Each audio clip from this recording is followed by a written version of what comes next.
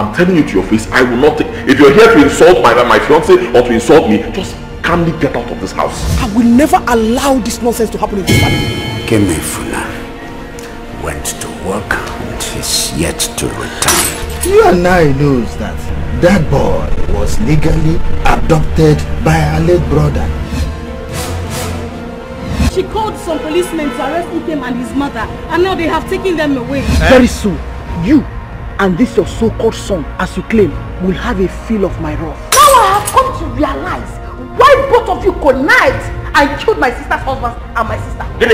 Ikebefuna, that adopted son of our late brother, Ezugonia, is working hard and trying to take over everything our late brother labored for. One this woman, I'm telling you, I've had it up to here. You will see a side of me you've never seen. Don't insult me.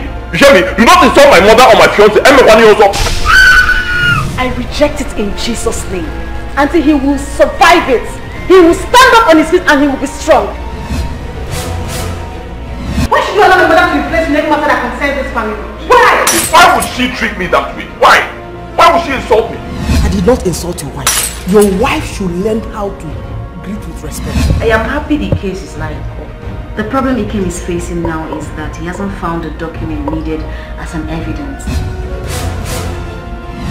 He is not a member of this family. Where's up with you? What are you? Go to your own father's house and go and make noise. This is my father's house. Please tell her to leave. I will not take this thing.